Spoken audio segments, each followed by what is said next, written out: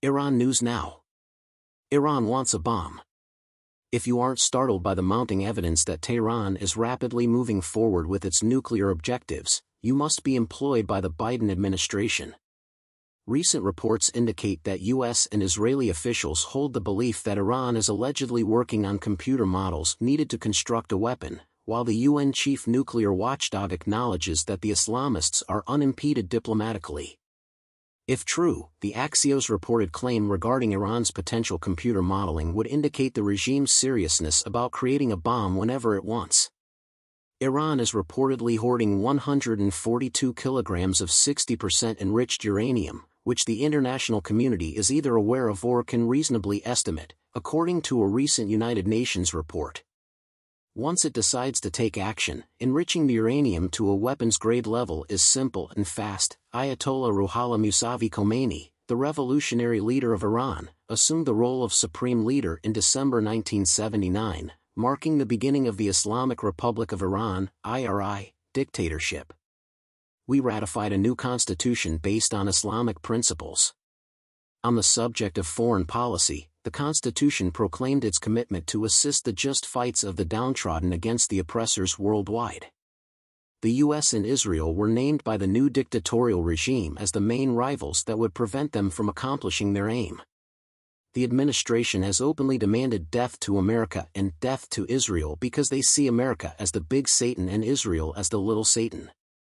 This amounts to a call for the genocide of America, which is 90% Christian, and Israel, which is 80% Jewish. In their quest for global dominance, the IRI established a plethora of terror proxy groups. The government swiftly formed the Islamic Revolutionary Guard Corps, ISRG, which currently boasts over 200,000 active members, to safeguard the government from both internal and external threats. With the help of over 15,000 operators, the IRGC established the Quds Force in 1988 to illicitly project power overseas. Consequently, this organization quickly established a web of proxy terrorist groups across South America, Africa, and the Middle East. With 100,000 in Iraq, 50,000 in Lebanon, 40,000 in Gaza, 25,000 in Syria, and 30,000 in Yemen, the total number of operatives is approximately 250,000. With the help of 100,000 narco-terrorists and 150,000 cultural terrorists, Iran sent over 500,000 proxy agents to various parts of the world, including Africa and Latin America. This global terrorist organization employs every one of the 7 major weapons of war: cyber, cultural, economic, legal, and chemical/biological/arson warfare. While Israel is at the forefront of the conflict, moderate Sunni Muslim nations and Hindus, along with the United States and the rest of the Western world, are threatened with subversion and invasion by radical Islamism led by Iran. A variety of Islamist and progressive left groups, along with Iran's Sunni Muslim Brotherhood affiliate, orchestrated recent disturbances at over 200 schools across the United States and hundreds more in Europe, Australia, and other regions. Campus and street protests in cities large and small are being financed by extreme left financiers, as well as Qatar and Turkey. Students, teachers, and companies owned by Jews and Christians alike are in grave danger from this rebellion. At the same time, Iran is hell-bent on creating nuclear weapons and intercontinental ballistic missiles, ICBMs, to threaten its neighbors in the West, Europe, and the Middle East. China and Russia provide support and funding for Iran's covert actions. Despite our lack of awareness, we are already squarely in the middle of World War III. If the democratic West wants to avoid enslavement and annihilation at the hands of Islam and communism, what should it do? Many options are available to the West.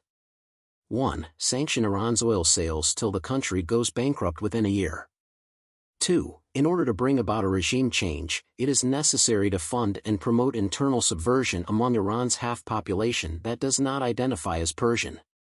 3. The United States ought to consider the Islamic Republic of Iran, IRI, a global terrorist state and endeavor to shut down all of its foreign embassies, cultural centers, and enterprises, censor its television and radio broadcasts, and deactivate or freeze all of its social media accounts across the globe. 4. The United States, the United Kingdom, and Israel should destroy the Iranian Navy, nuclear facilities, weapons manufacturing plants, oil refineries, oil terminals, ports, and cyber capabilities. If you want to succeed, you need to use all of these tactics. The Islamic terrorist threat is rapidly expanding, and our leaders must take immediate action to protect Western civilization. Being careless is risky and reckless.